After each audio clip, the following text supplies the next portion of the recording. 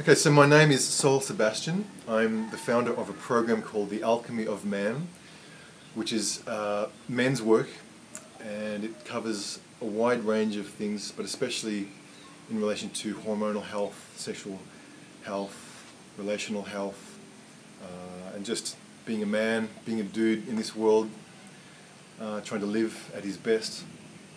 And my work takes me to very many parts of the world, and I travel and have traveled quite extensively for the past, since the mid-90s, but especially in the past decade or so I've been traveling quite a lot. And since meeting my partner in crime and wife, Saida Desolé, who does work with women, we've been sort of on the road for many years and really consider the world our home. It's hard to sort of pinpoint one particular place that is home for us. So the idea of Conscious Nomads is something that's quite close to my heart as well as my wife's heart, because we are quite nomadic in the true sense of the word. And yeah, it's something I have a lot to share about. Can you give us an idea of what your travel's been like over the last several months or longer? Where have you been? What have you been doing? Last several months we've been in Bali, which is where we're back to here. But in the past few months we've been in South Africa, in the middle of the some of the most game-rich, some of the most predator-rich game reserves in Africa, hanging out with lions and hyenas and elephants, like very, very close from here to this, same distance from here to the camera, in fact. And we've been really loving that. That was an amazing experience. We've also been in Amsterdam, where we spent 2 months putting together some online content. Part of our work has an online component, so we spent quite some time in Amsterdam, where the internet was good, where we managed to put together quite an extensive program. We've been mostly throughout, we've been a little bit more settled this year in terms of what we're used to. We usually travel very rapidly, so my partner has been in many more places this year. She's been in Australia and Canada and Europe. I mean, it's a little hard to track actually where we've been this year, but I think the highlights for us were South Africa, for sure. That was the one place that really stood out for us this year. Great. Did you become mobile as a necessity for this business or this type of business, or did you plan your business around being mobile? The business was planned around being mobile, because we're both gypsies at heart, and we have always loved to travel, and it's something that's I think I really love about being with my partner, because we both have this passion to be mobile and to see as much and to really eat in as much of this world as we can. And we have no children. We're sort of pretty footloose and fancy free in that aspect. So we've really made the most of that, and we have an appetite. Let's say we have a very big appetite to see as much of this planet as humanly possible. And what are some of the things you find attractive about this kind of lifestyle? I think, to get a little bit, deep on you here, like the most attractive thing to it is that you can't fall asleep when you're moving around. You can't settle into one place for too long that you start to take things for granted, and you start to get a little bit localized in your thinking. You're consistently having to step back from the way you perceive the world and sort of appreciate your surroundings directly and not take things for granted. You need to continually be able to ask yourself, where am I and who am I? And that's a very deep existential question. Where am I and who am I? And how is the world seeing it, and how am I seeing the world? And every new place you go to, you are really confronted point blank with that question, and you do put your foot in your mouth often. When you go to new places, and you do tend to bring your old mode of perceiving the world into a new place, which is completely different, and you sort of get whacked. You get a few slaps around the face on sometimes a heavy level, sometimes on a very subtle level, but it makes you stop and realize that the world is not how it seems to be. The world is not how it's portrayed on CNN. The world is not how it's portrayed on Facebook and any media, any sort of electronic media that we're so plugged into these days. The world, you need to experience the world on a limbic level. That is you need to resonate, you need to feel a visceral, physical resonance with what's going on around you to really understand the truth of this world. You know, we see so much stuff on the TV and internet and what's happening in the Middle East and what's happening in Europe and what's happening in America and the financial situation, and it just, so much of it is bullshit compared to what's actually happening on the ground. And I think people need to relate to what's happening on an immediate community level as opposed to the geopolitical level, which is very manipulated, let's face it. Yeah. What are some of the most important skills or abilities that you have that enable you to maintain this kind of lifestyle?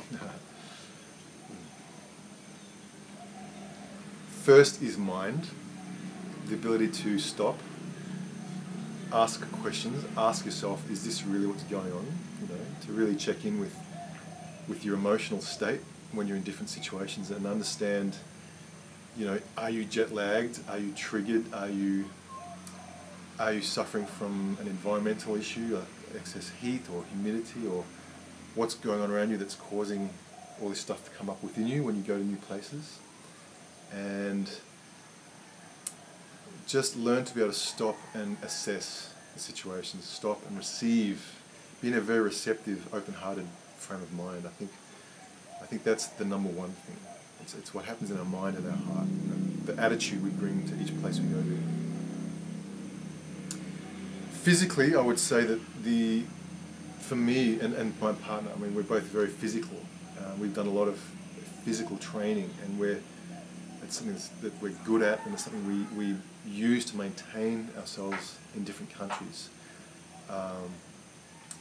Just staying strong, staying physically strong, staying strong in terms of your core, your digestion, your digestive strength, your physical and postural alignment, these have saved our asses in many situations where we've been in really bad travel situations where flights are shut down, or like we've traveled for hours and hours and hours and spent days traveling from one place to another, and if we hadn't have maintained or done some exercises beforehand, we'd probably come down with some bad illness or something that would knock us out for a few days. So physical health is super important for us, and maintaining that before and after we arrive somewhere. Also, just really creating space after you arrive somewhere, especially if you have a jet lag issue, to really create a space of a few days to help acclimatise to the environment before teaching or before. And we teach overseas, so we make sure we don't run any events or having to do any sort of major work thing or online sort of issue while we're sort of like half zombie mode, you know, coming from one end of the world to the other. Jet lag is always an issue to deal with. It's something that takes quite a bit of conscious work in dealing with, and one of the ways we deal with that is we don't eat when we're flying. Generally, we don't eat, we just drink fluids, so our body's in a sort of a suspended sort of state, and when we come to the new place we start getting on a new cycle by eating at the regular cycles we normally would. That's one really good little hint. Acidophilus is always like really high grade acidophilus, like every day is really cool. There's a lot of little medical sort of little tips and little things you get acclimatized to and that you use to keep you sort of healthy, and so you're not having to go to doctors. I mean, we pretty much avoid doctors at all costs. That's our motto, is be your own barefoot doctor. You know, I think there was a really cool book a while back called The Barefoot Doctor or something. What was that? There's a book like this, yeah. Anyway, there's a book I remember which was all about how to take care of yourself while traveling, and I didn't really get to read the book, but I can understand the necessity to really be your own doctor. That's a huge one for me. It's your mind, your emotions, your health, and then there's all the other logistical sort of things with customs. And, there's a whole minefield in itself. So. There sure is. Yeah. Do you feel like what you're doing is currently the highest expression of this offering, or do you envision it going to other places and doing other things? What we're actually doing. Yeah, I mean the actual form of what you're teaching and what you're offering. Yeah. There's always higher. There's always a new idea. There's always a new inspiration that expands you. I think if I was to be in one place doing what I do, I would still be giving my highest offering.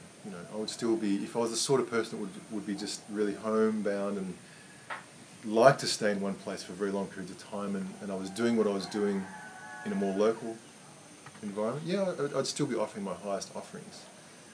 I think traveling for me is as much a selfish act, as it is a giving. I mean, I give a lot when I travel. I give a lot to the communities I visit. I give a lot to the people I meet.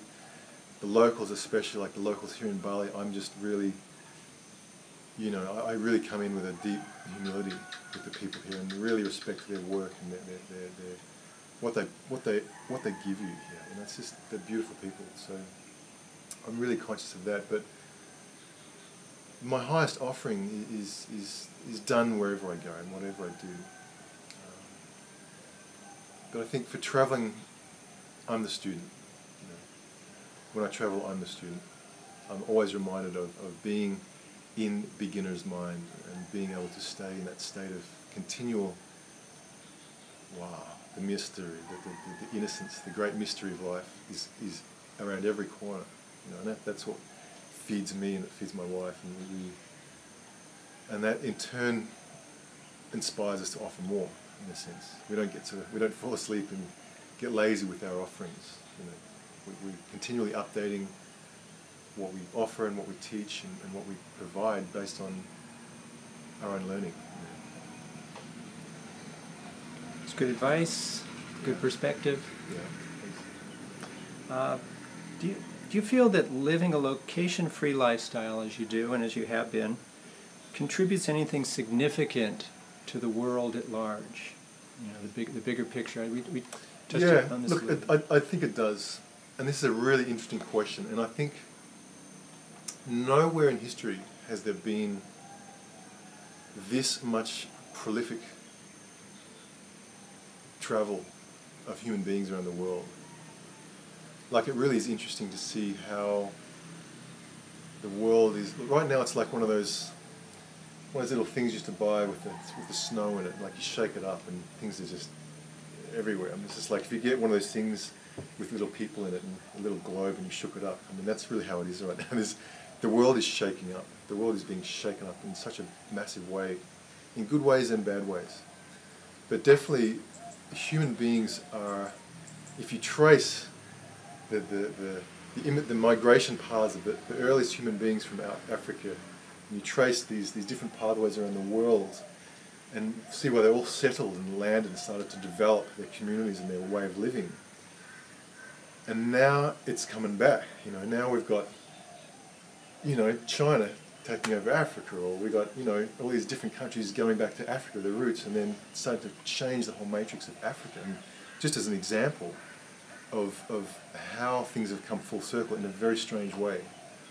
The old Greek colonies, being taken over by international, if you look at that's an amazing thing when you think that the Greeks fended off the eastern horde, the hordes from the east for so many years, for centuries, and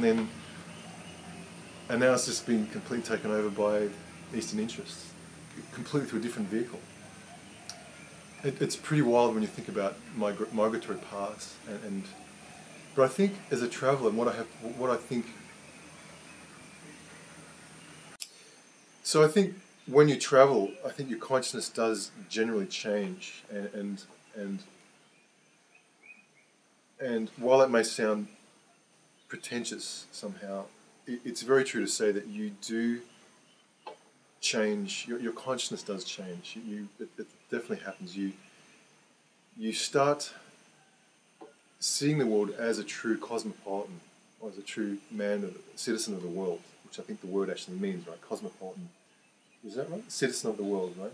That's what the word means. And what that looks like is that you don't identify with, like, I'm an Australian-born citizen, so, but I just don't identify with Australia anymore. I don't see myself as this patriot Australian, or, no, really, while I love Australia in its own right, I don't identify with myself as an Australian.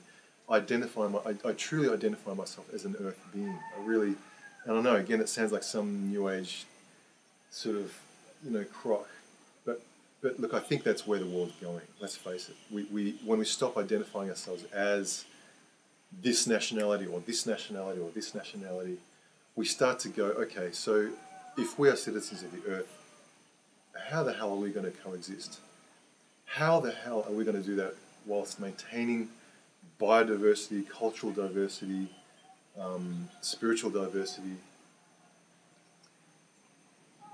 How are we going to do that without creating a monoculture? How are we going to keep the richness of this planet without making it all like a Walmart? It's it's an interesting thing. So I think there's two sides to it. I think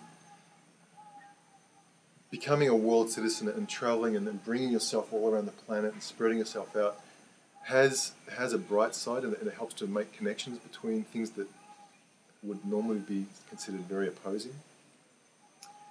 But it can also bring that together, but it can also bring it can also inject a sense of a very insidious spread of monoculture around the world that can actually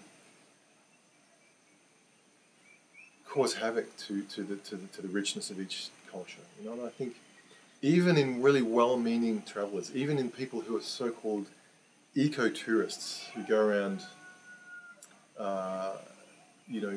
going to different cultures. I mean, it's hard to say what effect we're having on the world when we come to a place like Ubud in Bali, for example, and bring yoga culture to Bali, or bring,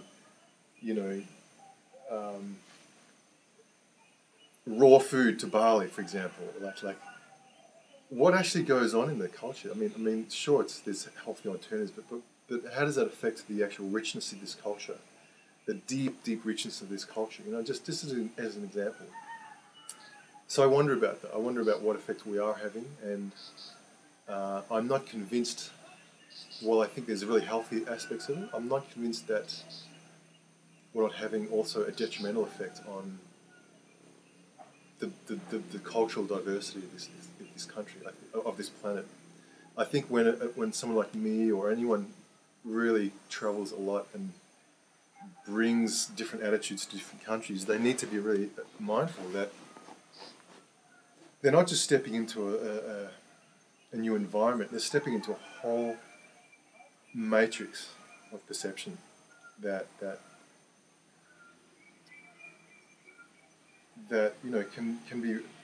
can change for the better or the worse, depending on what they bring to it.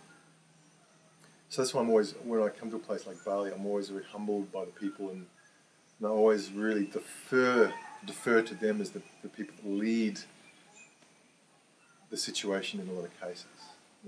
And just as an example of that, like, let's say you would go to see a healer, and that healer can look at you and see everything about you that's out of whack, way more than any Western doctor can see. They can see your essence. They see exactly what's going on inside you. They know exactly what's wrong with you. But you might be someone who's really like some brash American or Australian guy who's just coming saying, I've given you money, I want to be healed. You've got this sort of transactory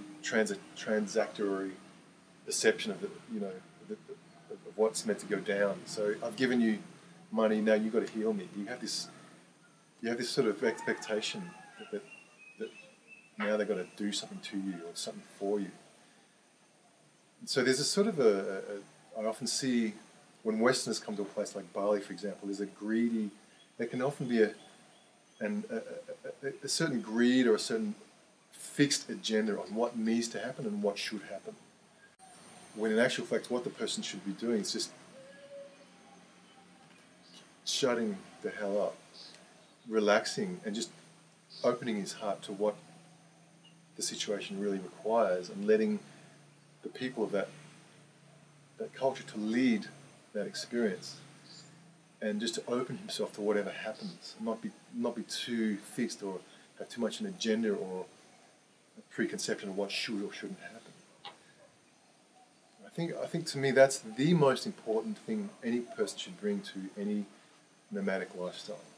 Is just shut up, step back, relax into the situation, and just let the environment lead the situations. Like, make a choice, for sure. Make a choice to have a great experience, but don't bring too much of an agenda to what's actually going on. I think that would be my number one bit of advice, you know. Well, my next question is kind of similar to that, riding on the coattails of that. What specific advice would you give to someone wanting to follow a similar path that you're following? Not just the travel, but specifically, you know, somebody who has something they feel they want to teach, they want to go out into the world and bring it to people in various countries. My advice for them is learn to be a student first. Get what you get down.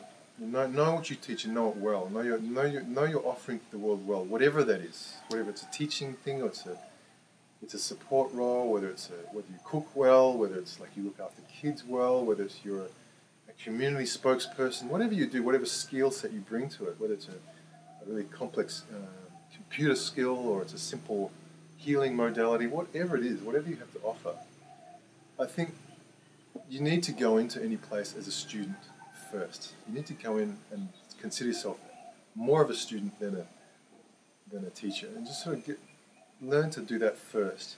And then when you feel like it's appropriate, then bring your talents to bear. Show what you've got to offer.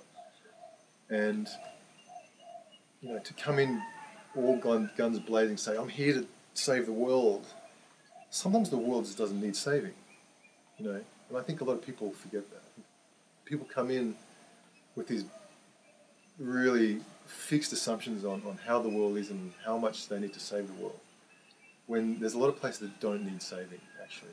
As bleak as sometimes it appears, it's still there's still a lot of your perception involved, and you need to sort of, you know, pull off that perception for a moment and just look at what is, and just open yourself to being a student of the world, as opposed to someone who's just running around trying to save the world. I think that's something I think is good advice on some level.